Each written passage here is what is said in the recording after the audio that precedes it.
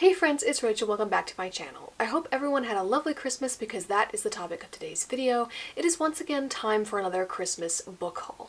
Originally, I thought that I would just be getting copies of books that I had already read and enjoyed, which is of course the safest plan to avoid disappointment, but it's also not very exciting.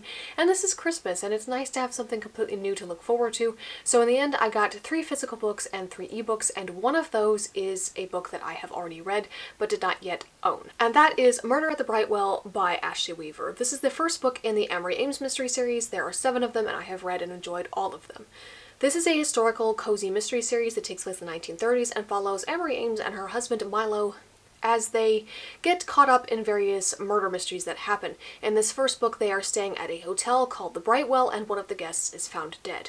Emery and Milo's relationship is kind of rocky at the beginning of the series, and they attempt to fix it as the series goes on. I'm not going to spoil you and tell you whether they succeed in that or not, but I will say that this series does have a dash of romance to it because of their relationship, so if you like mysteries that have some romance to it, I think you will very much enjoy this series. And I will say, I think there are some romance authors out there who could learn a lot from Milo's character. I typically don't enjoy cozy mysteries. I like murder mysteries to be a little bit gritty, nothing graphic, but since you are dealing with crime, I do typically like it if it's a little bit more gritty than what you would typically find in a cozy mystery, but surprisingly enough, I did enjoy this series very much, and now I have the first book again that I can reread whenever I like. Next we have Can't Catch My Breath and Out of My League, both by Sarah Sutton. These are YA romances, and I have read and enjoyed both of the first 2 books in Sarah Sutton's newest series, which is the Most Likely To series, and those are the reasons why.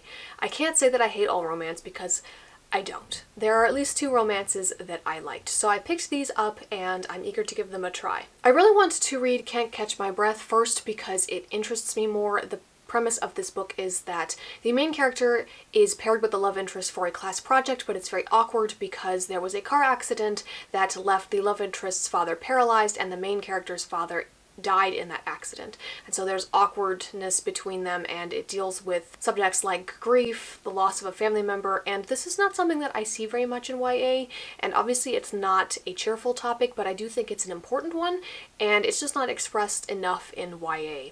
I think that this is a very pivotal, important time in a person's life, and to have to go through something like that as well, it's important and meaningful, I think, to portray it in stories so that people who go through something like this can see themselves reflected in those stories. I think oftentimes in YA you just have situations where the main character's parents are divorced, or they're separated, or one or both of the parents are dead, but if they're dead it usually happened at a very young age, and so we really don't see the character struggle with that as much as I personally would like to see. It doesn't really feel very realistic, and it certainly isn't very deep, so I'm very curious to see how this book tackles and explores such a difficult subject and balances that out with the sweet aspect of the story that would be the romance. And then with Out of My League, the premise is that the main character is publicly dumped by her boyfriend at a party, and the captain of the baseball team witnesses this and decides to step in and help her because she's obviously embarrassed by this. He says that they are together, and so they kind of enter into a fake dating relationship, which obviously is fake at the beginning until people catch feelings, and I just think that that dynamic is interesting. It's interesting to think that there would be somebody who would do that for you if you found yourself in a humiliating situation such as that, and they would be willing to kind of jump in and help you out with that. So that's what drew me to this story. Next we have The Saltwater, Heir by Cassidy Clarke. The premise of this book is that there are 2 kingdoms, and the main character is the princess of one of those kingdoms, and these 2 kingdoms are enemies, and in order to save her friend, the main character hatches a plot to kidnap the prince from the enemy kingdom, but when she does so, she realizes that she is in fact from that other kingdom, and it's kind of like she was stolen away from that kingdom at a young age. She didn't realize she was actually from there, and now she has to navigate this new world and this new family that she finds herself in. And obviously I haven't read it yet, so I don't know a great deal about it, but this is something that interests me a lot. The idea that you have an heir from another kingdom who was stolen away for whatever reason, and they don't realize that's who they really are, especially in this book given the dynamic that the kingdom that she's actually from, that she was stolen from originally, is her enemy, and that's how she views them, and that's how she's thought of them for a long time, and come to find out it's actually her family. So I think that it would be a lot of confusion and a lot of conflict for this character to navigate, and like I said, the stolen heir is just something that really interests me as like a trope, I guess, or a plot point, so I'm interested to see how this book explores that. Then we have How We Rise by Brooke Riley. So just from reading the synopsis of this book, it sounds like a modern sort of YA dystopian. I'm not exactly sure. You have characters who are caught up in a rebellion or decide to become part of the rebellion against the government because there's lots of government overreach, and this is another thing that I'm a sucker for. Any story with a rebellion that is rising up against an evil regime or an oppressive regime, I'm all for that. I love stories like that, and props if the evil oppressive regime is also an empire. I don't think that's the case in this case because it takes place in America. The blurb mentions that one of the characters moves back to Texas, and so we'll be curious to see how this story pans out. It reminds me a lot of the Hunger Games, the concept of it. Obviously Pan Am was once known as North America, and stories like that just appeal to me. So it'll be interesting to see how it handles that and how it portrays the government overreach and what that looks like and all that stuff. So excited for that. And the last book on this list is Her Dark Reflection by Hailey Jade, which is a Snow White and the Seven Dwarfs retelling. That's what drew me to this book initially. It basically tells the story from the point of view of the evil queen, which I have not seen Snow White and the Seven Dwarfs. I don't really want to.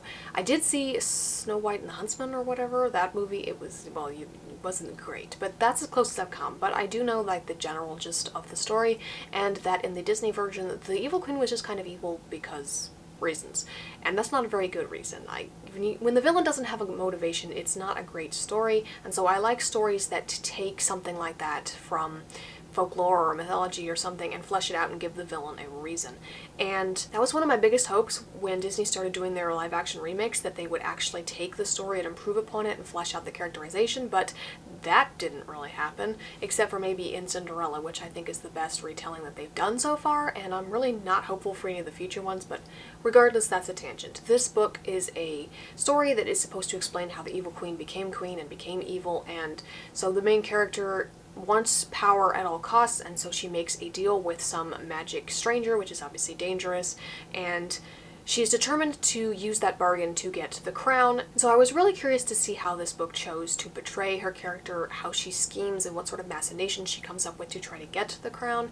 However, as I'm looking at the blurb right now, there is a trigger warning at the bottom that says that this book is kind of explicit, and I'm not really excited about that. And then it also says that you can see the full list of triggers on the author's website. I'm really not loving that. I didn't see that before I added the book to the list, so that's unfortunate. But it is an ebook. Ebooks are cheaper, which is why I took a chance on these books specifically. The other ones that I got in physical form aren't much of a risk, so I got these new books as ebooks because they're cheaper. I'll still give the book a try. Obviously these issues will have to be dealt with as they come up in the book, and I'll make a game time decision, as it were, as to whether or not I'm willing to read this.